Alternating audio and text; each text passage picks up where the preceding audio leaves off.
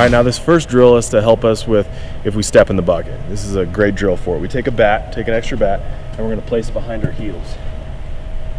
Give you a little room, but the idea is if you step in the bucket, you're gonna step on the bat. Instant feedback, you'll know right away if you're doing it.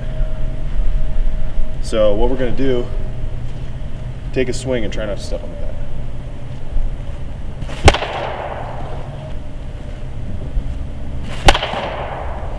Now our next drill is going to be chin to shoulder. What we're doing here is we want to keep our chin on our shoulder as long as possible. We don't want it to move until after our front foot hits. Now, as we start our swing, eventually it's going to be, we can't hold it anymore and we have to start our swing. That's where we're going to get the most torque and bat speed. So what we're doing in this drill, we're not actually swinging. We're going to try to keep our chin on our shoulder throughout the entire step. So that's what we're looking for right there.